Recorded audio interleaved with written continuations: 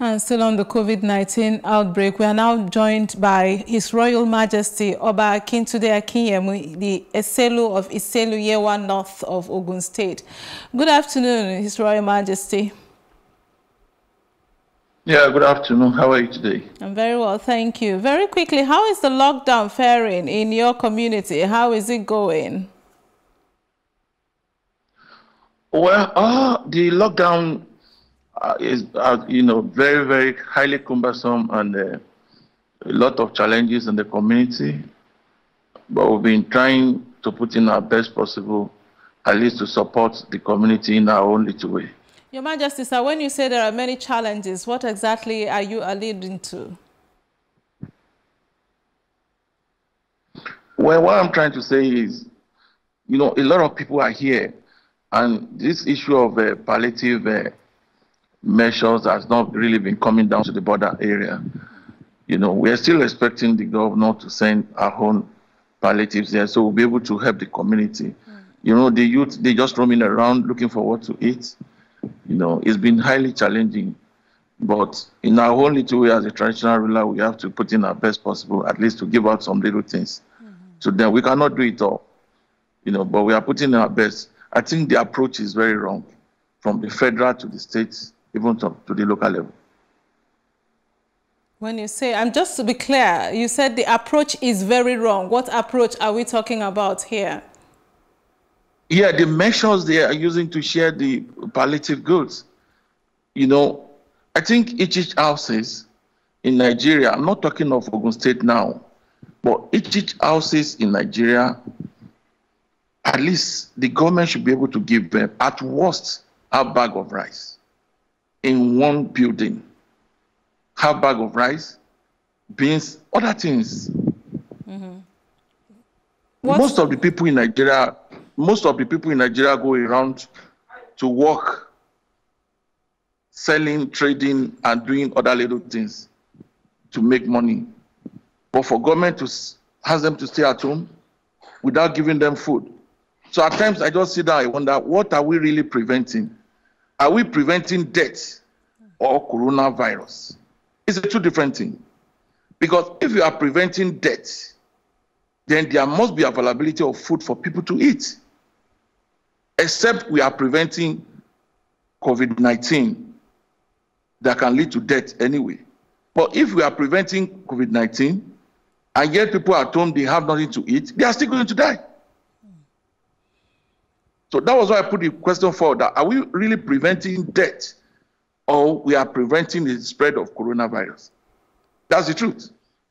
Right. Because you can't tell people to stay at home without giving them food. I'm not talking about myself. I'm a traditional ruler. I have what to eat at home, and I still give to people. But the government should be able to at least give one building half bag of rice, gari, oil. All these things we're talking about is still in between 25,000 to 30,000. Your Majesty, just by way of asking, have you had any conversation with the government of the day directly to say these are the issues your people are facing currently? Well, we've been putting in our best to get it forward to them. And I'm sure the governor too is putting in his best, at least in Ogun State. Yesterday, it was in Abeokuta South, trying to give goods, rice and the rest of those things to the people.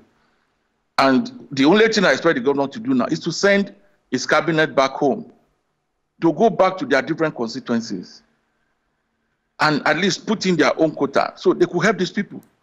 There are a lot of people, hungry youths out there. They are not happy. Nobody is happy. You can't even move freely, because we have nothing to give them to eat.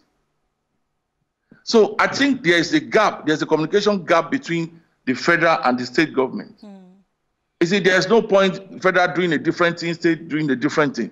It's not the right approach. The right approach is for the federal and the state to sit down and work out modalities. Okay, each houses, there are ways they can share these goods. They can go through traditional rulers to Bale minor chieftaincy to their chiefs.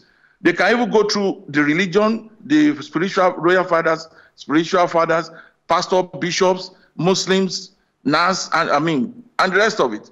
And they can even go through IBDC, or what do you call it? These people that share the past bills around.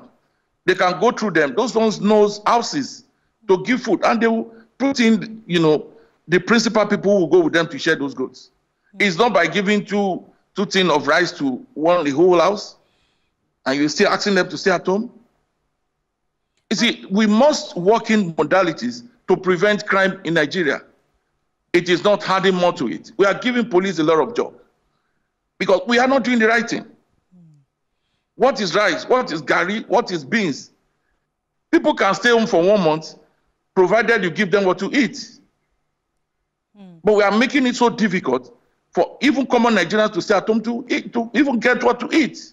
But before I let you go, you mentioned about crime rates there. What have you been able to do to pacify your people, especially the young people, during this time of crisis, to still hold it together? Well, I'm sorry to tell you this. An hungry man is an hungry man. There's no way you could appeal to an hungry person without giving the person food. There must be availability of food for the person. That's the truth. You see, I haven't voted 2019, whatever name you want to call it.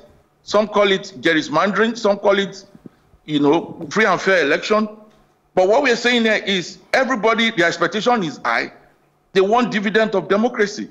And this is just a test of time. I have to commend the Nigerian doctors and the health workers. Because I could remember vividly that there was a time a governor said, sack all of them, go away. What are you doing? What stupid money are you looking for? But we are ashamed today that the same set of people who've been telling the government to sack them, send them away, we are still falling back to them without any basic facilities. Our hospitals in Nigeria is an eyesore. You could take a look. I was watching the TV, somebody was saying we have good hospitals.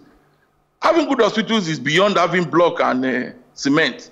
Are we comparing any hospital in Nigeria to Thomas Hospital in UK or Queen Elizabeth Hospital in Scotland? Or Cambridge teaching hospitals?